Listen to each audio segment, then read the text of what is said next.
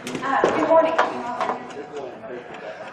I'm Kristen Sullivan. I'm a division of security, and I actually work on application security practice. I'm not here to talk about application security. I'm actually here to talk about women in IT security. Now, why? Well, I've been in application security for about 10 years now, and the industry has completely changed from where we were 10 years ago.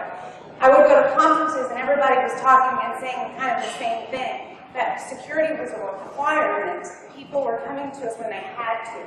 They were coming to us when they had to meet compliance or pass an audit, but they weren't coming to us voluntarily. Identity theft wasn't exactly a household name or a household term, and that's really changed. You can't open a newspaper without seeing an article about IT security, cyber warfare, hackers, all of those kinds of things. So what has that done to our job market? Well, we have a tremendous amount of jobs and not enough people to fill them. That tells me that we have to be better mentors, and we have to encourage more people to come into our field. And we have to figure out why there are so few women in IT security. I mean, there's been a general conversation happening. Sheryl Sandberg came out with Lean In, but it's much more of a general conversation about women entering into the skills with science, technology, and math. But with IT security, at least in my experience, there are far fewer women in this space. So we have to figure out why and do things differently and maybe have a better understanding. And that's why I put this talk together. Make sure. Okay. I have a couple of disclaimers. For one thing, there's a couple other reasons that I wanted to do this talk. When people find out what I do for a living, they get very curious. I get a lot of questions from people from all walks of life, all different ages. And so I wanted to bring that to a more broader audience. The other thing was, I got 2 pieces of feedback when I started putting this talk together,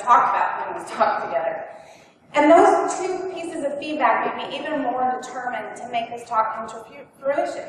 The first was, you're going to be talking to an empty room because there are no women in security. The second was, women only really want to work in sales. They don't want to become technical. They can make better money in sales. And to me, that's not a gender-based issue. It's a career path issue. It's maybe some people are interested in the economics of what sales can do for you. The other, sorry, I'm new to this clicker. The other disclaimer I have is I don't want this to be a politically charged talk. This is really about becoming better mentors. It's really about trying to figure out what we need to do in our industry. I have to make generalizations, and I have to make sweeping statements. That doesn't mean that all the things that I'm going to say apply to men versus women. But generally speaking, the research showed that they do. They are generalizations. The other thing is, I'm not on my soapbox. I'm not speaking from my own opinion. All of what I say today comes out of research I've done. And that research stems from people in IT security, people in business leaders, authors, and even a psychologist. You'll see quotes kind of smattered throughout this talk. I'm not going to touch on them. I just included them so that you would kind of know my mindset as I was doing my research and the things that resonated with me. Okay, so, anybody know who this is or why I would incorporate her in this talk? Okay. Her name is Ada Lovelace, and she's actually arguably considered the very first programmer. And I know you're looking at this portrait thinking, this woman lived a really long time ago. How can she be the first programmer? Well, she's considered the first programmer because she wrote this algorithm. This algorithm was the very first algorithm meant to be executed by a machine. And people will argue that she's not the very first programmer because the machine itself never came to fruition. But her notes, this algorithm, were considered so very important, they were published 100 years later in the 1950s. So they did have a big impact. And it's apropos that we talk about Ada Lovelace today, because later this month there is Ada Lovelace Day. It's a day to celebrate the women who work in the science, math, and technology fields. I'm just not going to get this right. So I'm going to start talking about weaknesses. We have to figure out what the detractors are for women, rumors and myths about maybe how our industry looks from an outsider's perspective. And we have to talk about weaknesses. How women can maybe be a little bit weaker in a male These are things I'm going to tell stories on myself, okay? And again, there are generalizations being made. So rivers and myths. There is actually I want to go back for a second because, oops, going the wrong way. I had a slide, this thing is not responding. Excuse me. I wanted to touch on this slide real quick. These are the top 10 women in the IT security space, and eWeek decided on that. I will be honest with you.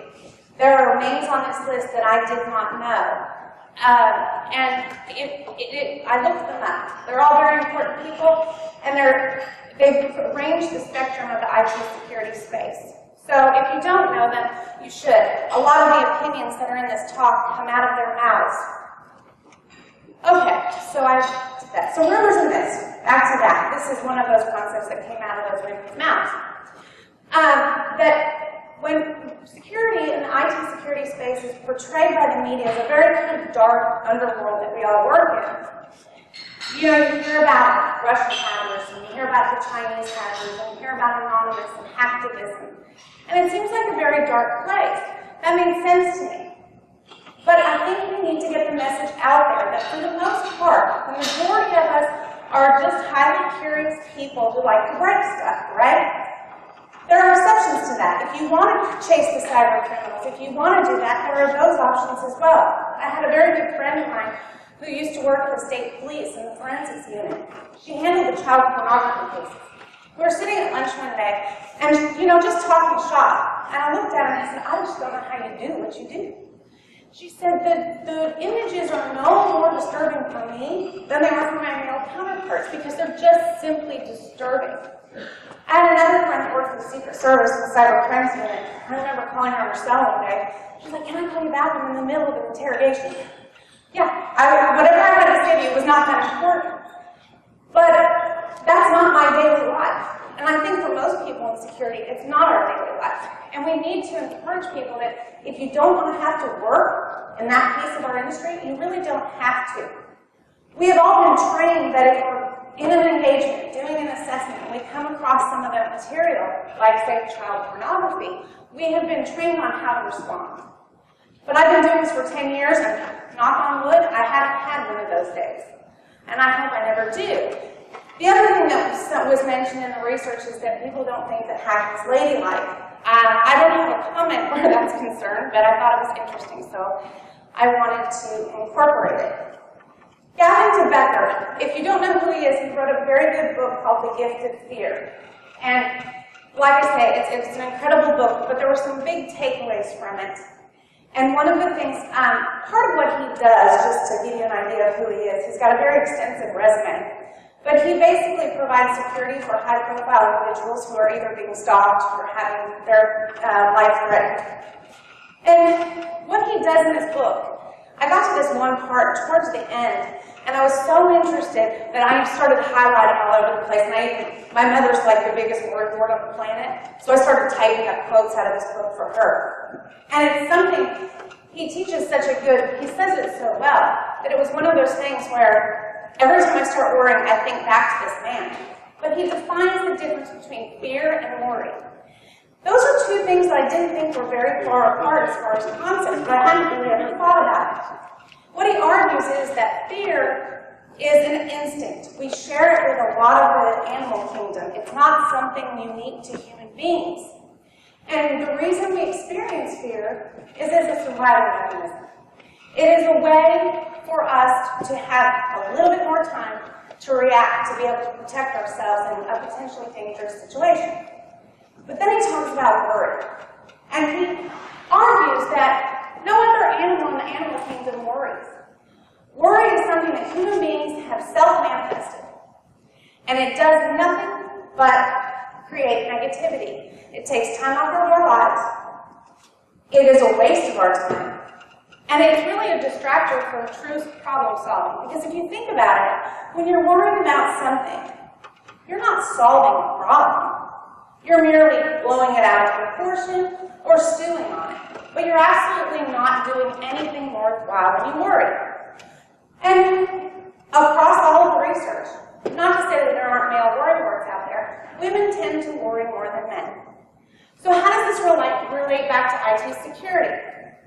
I got to thinking about how it's related to me, and I'll tell you a story. There's a guy on my team. He and I got approval to start Python training at exactly the same time. I don't know if you've all heard of a tool called RACT, but some other guys on the team wrote this tool for mobile application assessments. It's written in Python. Every once in a while, they'll ask for people to volunteer to, write maintenance, do maintenance, or write enhancements or whatnot. So we're on a team call one day, and the guy's like, hey, we need somebody to help us out with some Python stuff. My male counterpart immediately raised his hand. Never thought about it. I sat there and I was going, I worry. I'm wondering if I have the right skill set. I'm wondering if I've learned enough. What if I make a stupid statement, ask a stupid question, and will I be successful at this task? So we're going to come back to that a little bit later. The other thing, and this sort of takes me back to my very first interview with the guy that gave me the very first shot at my first job in technology as a developer. I think people coming into our industry worry that there's so much to know that they can't know it all. And what he said to me all those years ago, and it's carried with me ever since, is that the longer you're in this industry, the more you know, the more you realize you don't know. There's too much out there to know. So it's something that we all experience, but I think that may be a detractor for some people coming into this industry. We'll come back to that as well. So imposter syndrome, overwhelmingly, across all the research, women suffer more from imposter syndrome than men. What's imposter syndrome? Imposter syndrome is the idea that I haven't really achieved my own successes. I got lucky, I was in the right place at the right time, I knew somebody, and networked well. The guy that was going to vote against me was out sick that day. Okay? Imposter syndrome, Warren Buffett actually, when he was being interviewed about women in male-dominated spaces, he told a story. And he didn't call it imposter syndrome, but it's exactly what he described. He talked about a friend of his. He didn't name names, I don't believe, but this friend of his, he said, she's overwhelmingly intelligent, overwhelmingly successful. She's incredible. She even won a Pulitzer Prize, but she never believed that she deserved it. I don't think that anybody wins a Pulitzer Prize without deserving it. Another example, Betty White.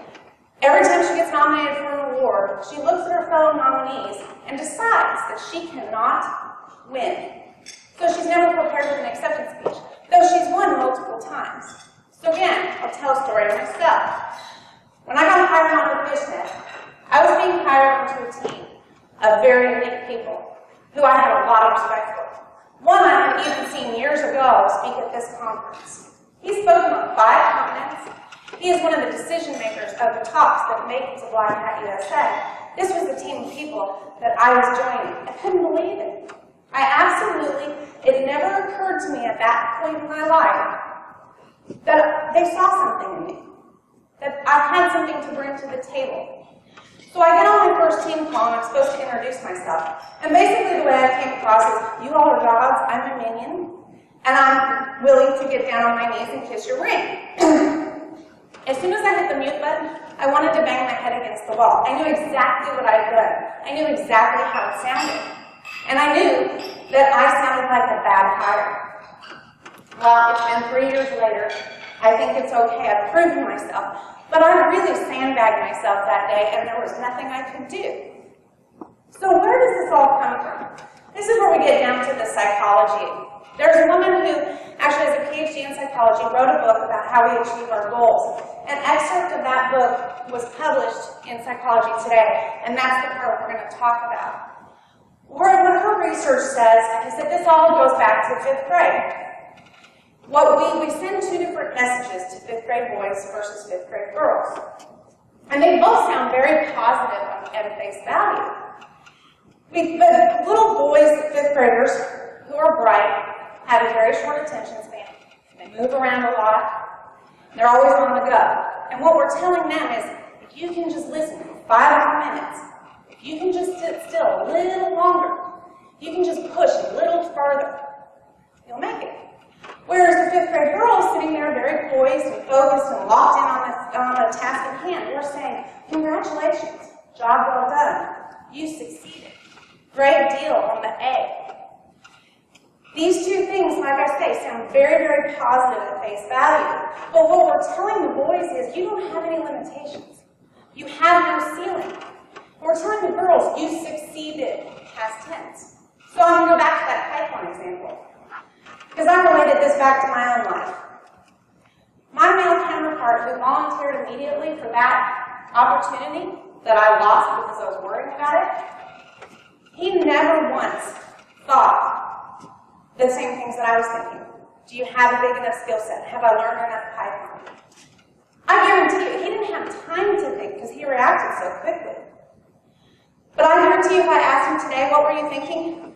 Well, I've written, code in other languages.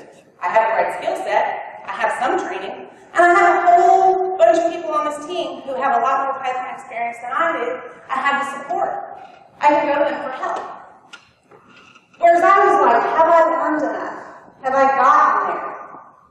And I think we need to really, as mentors, employers, community leaders, encourage young girls to being vulnerable, putting yourself out there, looking stupid, failing, that's okay. In fact, that's encouraged. Because my coworker thought, if I just push a little harder, if I just look at it a little longer, I'll figure it out. And that's so important. Look at Steve Jobs. He'll go down in history as one of the best technologists in the universe, right? But how many times did he fail on a very public level? So whether you agree with her theory or not, it's very compelling and very interesting. So we can't have this conversation without at least touching on the concepts of lean in. Don't lean away from the conversation, the table, the opportunity. Because as soon as you do, it's gone. So we've talked about the weaknesses, we've talked about the negative side. Now I want to focus on the positive side. Women have a great many talents to bring to the table in the IT security space. What am I talking about? Well, I don't think that there is anyone in our field whose major prerogative in life isn't to go to somebody, whether it be an internal customer or a client, and say, your baby's ugly. In a way that they'll say, thank you so much. When did we hire you? We want to have you back. We want you to do more work. We're in a very unique, situation that way. And I have never seen an IT security job description that doesn't include great communication skills. Communication skills are so important because we have to have the gift of gab. We have to be good listeners. But we also have to be nurturers. And these are traits that a lot of women share. We have to be good talkers because we have to talk not just to the guy who never looks up from the keyboard. We have to be able to go into the boardroom and talk to that C-level and executive. And we have to talk to everyone in between. It means we have to speak different languages to different recipients of that information. We also have to be very good listeners because we're going to have a lot of people that say, oh no, my baby's perfect, you're wrong. And we have to listen to their concerns.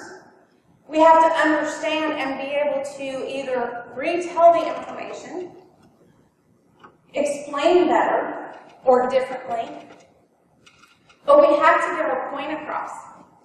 And that's really important. The other thing, as far as the nurturing, we have to create change. We want people to change how they do whatever it is that they're doing not right. And to do that, we can't shove security down anybody's throat. It doesn't work. Security does two things to any project. It adds time and money. And I haven't ever seen a project that has enough time or money. So if we do it in a nurturing way that inspires a cultural change, and we really get these people that we work with to understand that we're not there as adversaries. We're there as team members to help them make their product more robust and better, whatever that product may be. We have to be able to do that. It's imperative because all we're going to do if we start trying to shove security down somebody's throat is get circumvented, and it defeats their entire purpose for us being here. So the other thing, this came out of the mouths of one of the top 10 women in security that I thought was really interesting about women having a natural affinity towards security. Because we are taught how to protect ourselves a little bit more than our male counterparts, depending on where you grew up. And to that point, like, there is no woman that's been on a physical college campus that hasn't been sat down when they came in as incoming students and was told how to get across campus at night, where the emergency phones or domes are if you're, being attacked. Most women have been taught when they start driving, if you have to park in a parking garage, have your keys in your hands. You're not fumbling around in the darkness by your car, in your purse, So I thought that was kind of an interesting thing. Women naturally look for the vulnerabilities in our environment. So we started talking about one of the detractors being that our industry looks like a dark, kind of creepy place. So I think one of the other things that women may not know, and other people may not know about our industry, is that we have one of the most educationally rich environments I've ever seen in my life. How many people can say they work in an industry where criminals sit next to federal agents at the same conferences, use the same tools, and learn from the same people how to do their job? The information is out there. And it's kind of going back to that, I'm worried about not knowing enough. In our industry, there's a tool, there's a blog, there's a YouTube video, there's a book, there's something, there's a class. And, even the most antisocial guy in our industry who's written something or researched something, done a talk, I guarantee you can dig up his email and you'll find more out about whatever that was than you ever wanted to know. Because that is what I'm talking. People love to talk in this industry. We love to teach each other. So I think that's an important thing that we need to expose about our industry. So I talked about, I think I didn't, but I was at AppSec USA last year in New York City, and they went around to all the member booths, and they were going to hand you a yellow balloon if you were hiring. The place was a sea of yellow balloons. And then it hasn't changed. Last week I was at DerbyCon and I talked to friends that work for the competing companies against Fishnet. We all said the same thing. Everybody's hiring. I had one guy go, you know anybody good? I know if you do, you're probably trying to hire them. So, again, we have to be better mentors to get more people into our industry. And I wanted to talk about the face of tomorrow. It is starting to change. At AppSec USA last year, I was going to the talks, and I was there to recruit. So I was really paying attention to who the attendees were, what they do for a living, what their skill sets were. I didn't see many women my age in those talks, or just a handful. But there was a group of girls who were coming out of four-year degree programs and master's programs at local universities in New York City looking for internships. So it was very encouraging. So I wanted to end on a really good example of actually my very first mentor in this business. If you don't know who's up on the screen, it's Kevin Johnson. He wrote the very first application security courses for SANS. And I went to his first certification course down in Atlanta, and that's when I met him. That was many years ago. I've actually been certified in 2 of his courses. And he tells these stories, if you know him, or if you've even sat through his talks. But after a few of them, you feel like you've started to know his family, because he incorporates them in everything that he does. So, like I say, he's my very first mentor, and he's since become a really good friend through the years. And he was telling me the story at DerbyCon a couple of years ago, as he's a great storyteller. And I called him when I was putting his presentation together. I said, Kevin, can I use that story that you told? And can I post pictures in my presentation of you and Brennan? He said, oh yeah, that'd be great. So he traveled so much. And when he was teaching SANS courses, he really wanted his family to come with him as much as possible. So on one of those trips, they get to the hotel the night before, he sets up the classroom, and the next morning he gets up, he gets ready, he comes out, and Brenna's dressed and ready to go. And he goes, Brenna, what's up? She goes, I'm ready to teach. She had helped him set up the classroom. So she figured once she helped him set up the classroom, she was also going to help him teach. And this is what's so important about this. He did not want to say no. So he's a really quick thinker on his feet, and he said, you'll have to wait till you're older. Such an important thing to say. He didn't want to discourage her in any way. So time passes, they're in another city, and She helps him set up a classroom. Next morning, she pops up and she's ready to go. And he's like, "Brenda, what's up?" She goes, "I'm older now." And so he didn't want to say no again. So what he did is he went to a major conference, convinced the coordinators to let him co-present with his daughter, Brenna. These are pictures from one of those events. And she did it. She absolutely got up there with her dad, and they gave a presentation on kids' mobile apps and data security privacy issues around those apps. And she was really successful, and she's like gung ho. This is our future. And if we can be mentors like Kevin, as parents, community leaders, employers, just role models, we will have a really rich industry of up-and-coming security professionals. So, like I said, I just wanted to end with the future, where we're going, and thank you so much. I have a page of references, and I have my contact information. Does anybody have questions, comments? Well, thank you for having me.